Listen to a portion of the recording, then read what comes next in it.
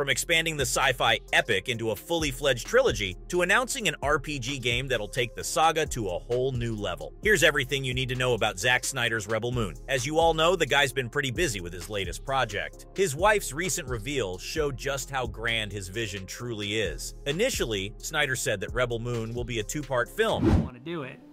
Do you have any interest in it? And I was like, yes, yeah.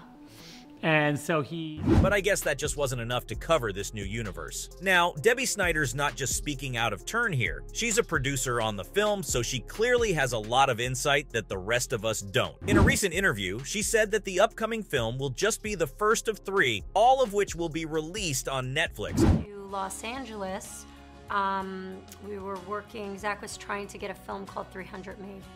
And that actually makes a lot of sense, because Snyder has a reputation for having bold, expansive visions. I mean, the guy literally gave us a 4-hour Justice League movie, so you can imagine how eager he'd be to do right by his passion project, especially considering how long he's been working on it, because his whole idea goes all the way back to 2005. You see, Snyder's always been a big fan of Akira Kurosawa, and he also happens to be a massive Star Wars nerd. After the prequel trilogy wrapped up with the release of Revenge of the Sith, Snyder decided that he wanted to make his own Star Wars movie.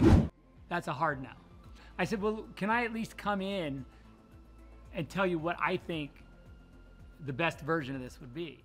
One that would provide a more complex and mature take on a galaxy far, far away. He ended up pitching the idea to Lucasfilms, but it stayed in development hell for a few years. And when Disney bought the company in 2012, it looked like Snyder's dream of directing a Star Wars movie was over before it even began. Luckily for us, Snyder's not one to give up so easily. He decided to take his ideas and spin them off into his own universe. And that's when the Rebel Moon concept started to take shape. It was initially supposed to be a TV series, which would have been perfect to tell a story of this scale. Snyder started working with his longtime producer Eric Newman to rework the storyline, but at some point he realized that a series just wouldn't cut it, because this story needed a full-length feature film to do it justice. All we have done with my...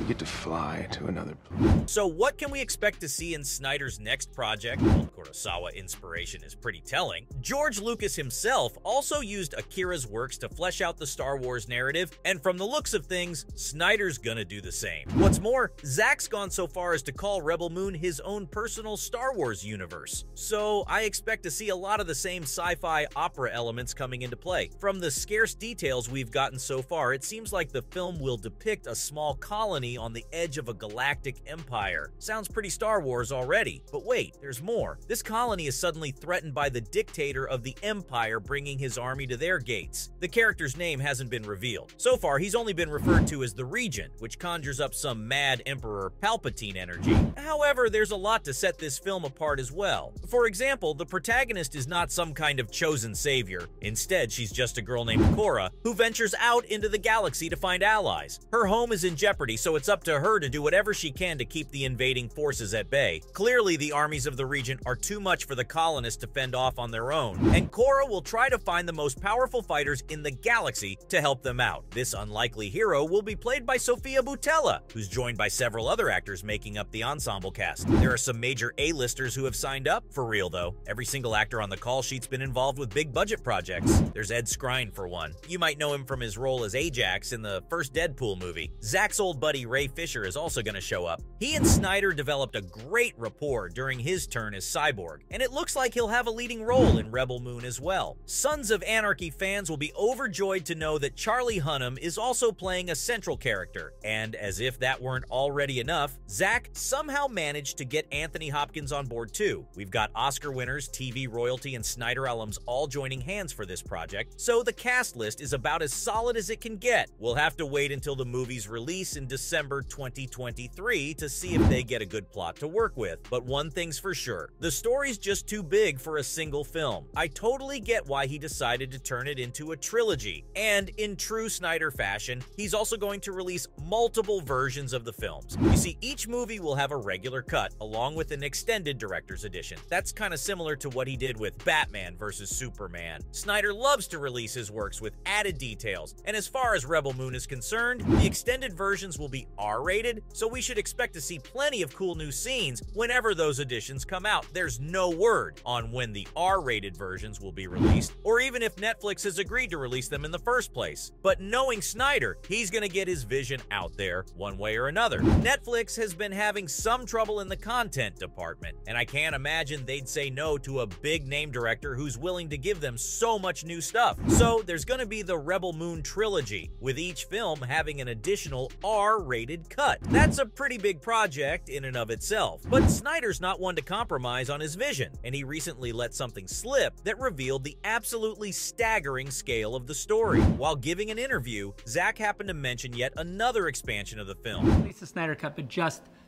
in its raw form, unfinished, on HBO Max. And I was like, no. Netflix won't be getting much out of it though, because it's not a film or even a streaming show. Rather, it's an entire RPG video game. Snyder commented on just how sprawling the game's universe will be. I'd imagine we'll get to play in an open world setting, because that's the best way for Snyder to let fans explore each and every aspect of the saga. The fact that he's willing to talk about a game kind of shows how much work he's put into this. A trilogy is one thing, but an epic RPG video game needs about 10 times more content. Everything from NPC backstories to multiple locations had to have been made, otherwise it just wouldn't be appealing to gamers. Now, Snyder wasn't even sure if he was allowed to talk about the RPG, but that didn't stop him from revealing some interesting details. He mostly discussed how well thought out the universe is going to be, and I, for one, am excited to see what direction it takes the story in, although I'm also holding back a bit just in case the film doesn't live up to expectations. Trust no one. And I kind of feel like the video game's a risky idea, because most video games based on movies have been downright awful. They were a big deal back in the 1990s and early 2000s. But you'll die alone. For all that you love, show them no mercy. But if you've ever played one of them, you'd know just how little they had to offer. They mostly just let you play through the same storyline as the film, while adding little to no value to the experience. That said, Snyder's cut from a different cloth, so if he says that the in-game universe will live up to the hype, I'm gonna take his word for it. Of course, this is all gonna play out years later. For now, the release of the first film in December is what fans are gonna be looking forward to. Show them no mercy.